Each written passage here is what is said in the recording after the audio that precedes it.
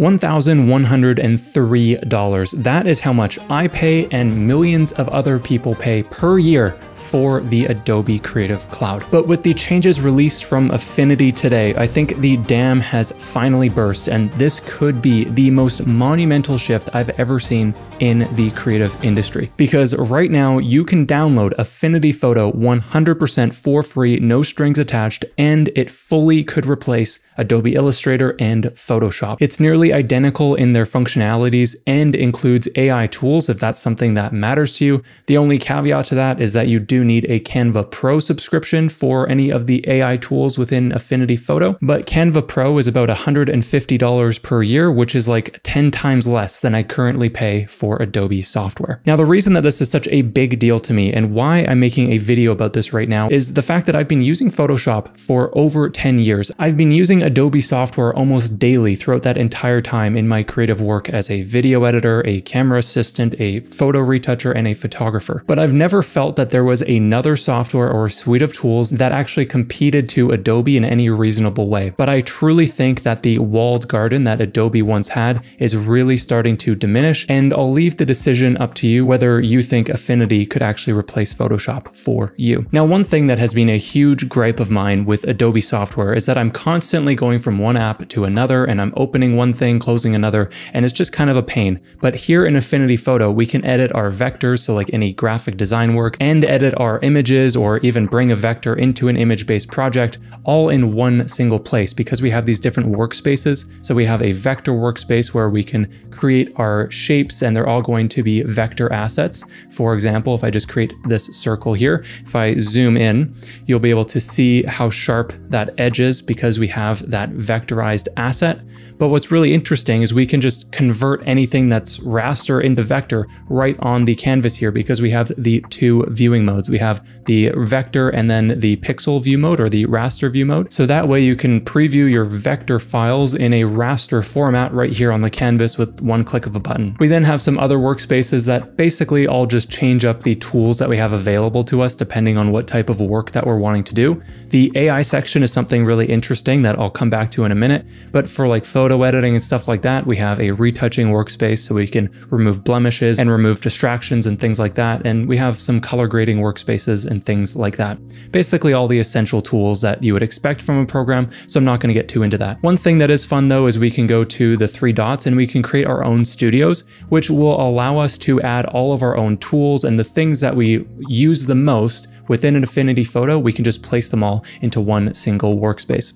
Now, Photoshop does already kind of have this stuff with their workspace presets, but I think this just kind of simplifies it to a degree. Now, as someone who has been using Photoshop primarily for the last 10 years, I was wondering, well, could I use my Photoshop projects inside of Affinity Photo? And the answer is actually yes, because this here is a thumbnail that is for a video that's going to be coming out next week. And I was wondering, could I actually go through and edit all of these assets? For the most part, every asset looks exactly the same as it did in Photoshop with a few exceptions. There was supposed to be an outline around the background images that didn't show up, and some of these shapes are missized. But that's what's so crazy about this is that even though it is a little bit off, it's so easy to edit it, and the shortcuts and all the functionality is basically the same as Photoshop. Like I'm using the same keyboard shortcuts, I'm using the same kind of tools that I would expect to use in Photoshop, maybe with some slight changes, but overall it's so easy to adapt to, at least from the first glances here since it just released this morning. For example, I can just use the move tool as I would in Photoshop just to scale this shape or adjust its size, whatever I want to do, and it's just like the layer-based workflow that we would have inside of Photoshop. As for those images in the background where I mentioned that there was an outline that is missing, it seems that we have the same like layer styles panel that we would have inside of Photoshop. So we have the outline option where we can go and change that like so. So it actually did add the outline to this photo. In this case, it was just too small to notice on the original canvas here. But all of this stuff is like so intuitive for myself, who has again been using Photoshop for a long time, so some of these skills just transfer over really easily. If you have some comfort in Photoshop already, I would highly recommend just experimenting with this stuff for yourself to see specifically how it could work in your world. Now, if you're a beginner to these kinds of softwares and you're new to like layer masks and non-destructive editing and that kind of thing, this little change that I noticed kind of blew my mind that this doesn't already exist in Adobe. Because, for example, here I have like this little speck on the side of this thumbnail portrait of myself. Yeah, it's cringe, whatever, but I wanted to just delete this little piece here. For a beginner, you'd be like, okay, I just want to grab my eraser tool. So you maybe find that eraser tool somewhere in the toolbar here, and then you would go and erase that little pixel. But what's crazy about this is that this program doesn't let you just erase that thing. It tells you in the corner, hey, you actually want to use a layer mask instead. So we just went and added that mask for you. So then on this image layer, or yeah, this group right here, we have a mask that was applied even though we didn't have a mask in the first place. We were using the eraser and it automatically did that to improve our workflow and make it non-destructive. This is just one of, I'm sure, many examples that I have yet to discover, but that alone is just so useful for people who are learning the program and getting used to layer-based editing. Now, as for some of the AI features, I wanted to go and test some of this stuff out as well. So I went to the Canva AI. I have Canva Pro, so that is how I have access to these AI features. But again, the rest of the software is totally free. This is completely optional. But anyways, there was a few interesting takeaways here as well. The first being is that I found the selection process a little bit more intuitive, because inside of this workspace, I would just click on the generative fill option here, and I don't have to do any extra tool selections or stuff like that, like we have to in Photoshop, which can be confusing. Instead, we can just go and click anywhere on this canvas. I don't have any specific tool selected, just the generative fill tool. It creates that selection and I would be able to go and type in my prompt here. Now, for the sake of example, let's say I just wanted to remove this pelican in the back of the photo. I could just select that and I would click on apply, and then it would take a moment to generate. Or we could go and add in our prompt as we would usually expect.